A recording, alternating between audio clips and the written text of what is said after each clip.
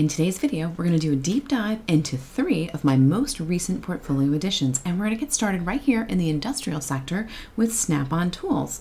Now, if you're a new investor, dividend or otherwise, it's important to know that you can review any company website and dig into their investor relations page. And it's here where you can review updates, earnings call information, which you can see if we scroll up is actually coming up here on February 2nd for Snap-on.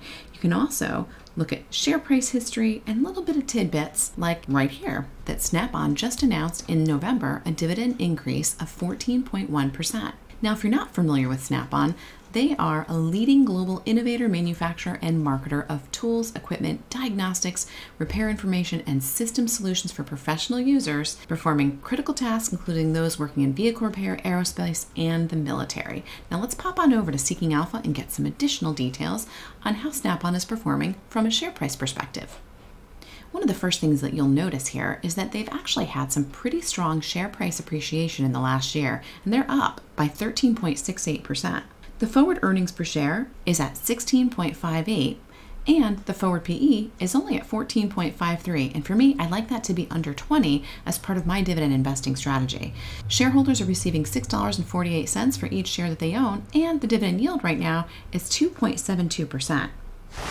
Looking at the income statement, and specifically, let's look at the revenues, and you can see that overall, in the last 10 years, Snap-on has had some pretty steady revenue growth. We did see a bit of a drop-off coming out of 2020 into 2021, which interestingly enough, there's no 2020 listed in this chart for some reason on Snap-on, but we can see that there's generally been some good total revenue growth over time.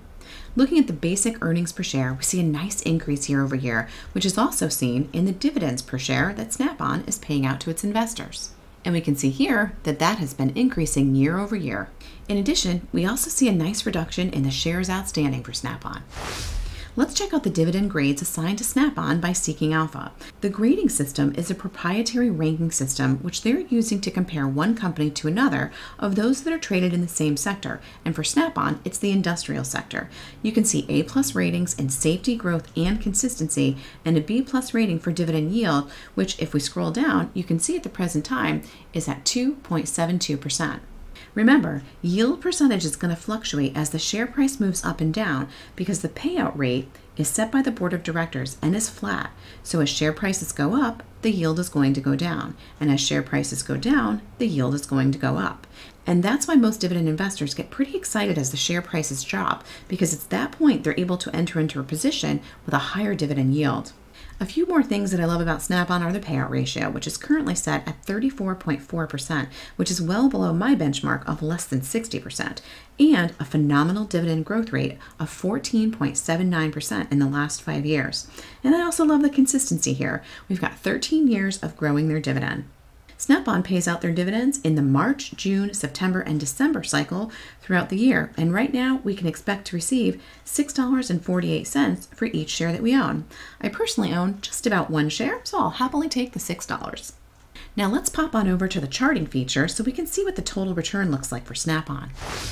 And as a review, total return is any share price appreciation plus those dividends received being reinvested into that company. We can see here that in the last year, Snap-on's had a pretty good total return of 16.71%. And you'll see Snap-on is shown in that orange line across this graph. In the last 3 years, we have a 52.84% total return. In the last 5 years, we have a 47.4%.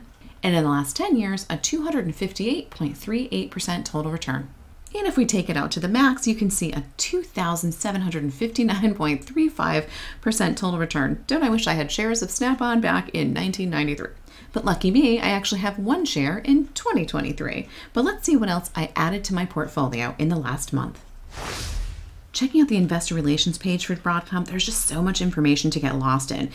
One of the things that I like to look at are their presentations so that you can see on a quarterly basis how they're performing. And if you missed the live earnings call, you can actually scroll through the slide deck to see what was discussed on that call. And we're actually going to move forward and take a look at their annual financial data. And you can see here, this is the last 5 years in review.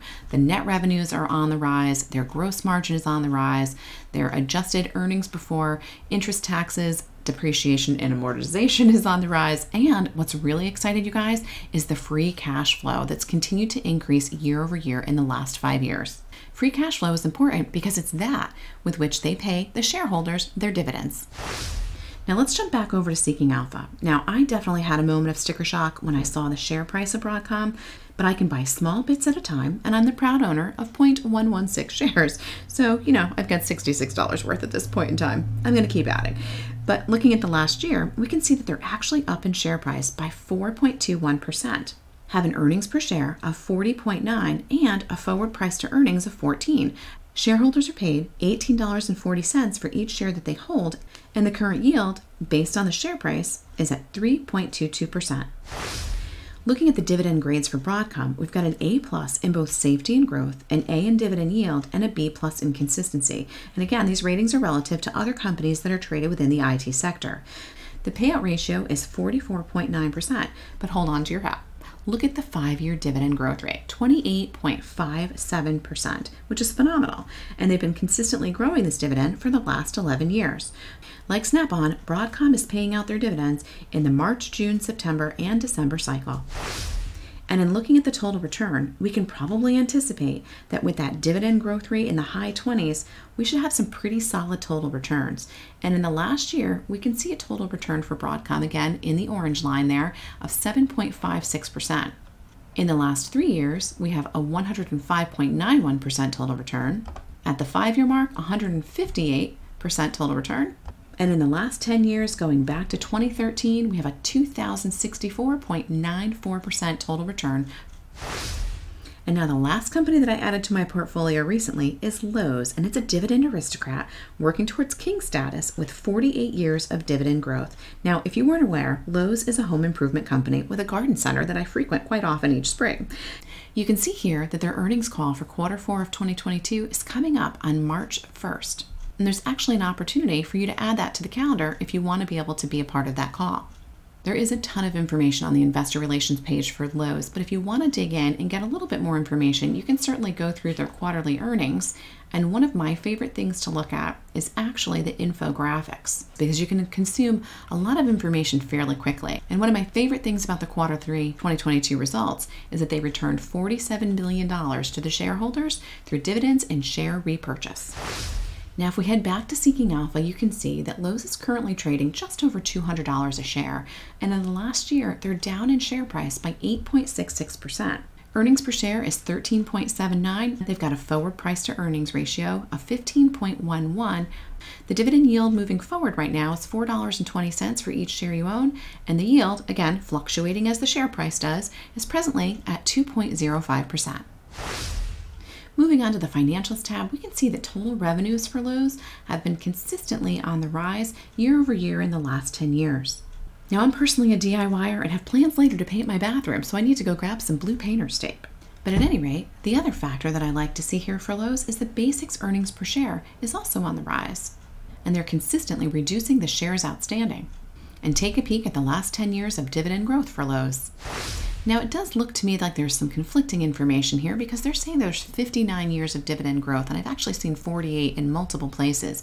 But what I want to draw your attention to is that 5-year dividend growth rate of 19.47%, and the payout ratio is really pretty low at 27.97%.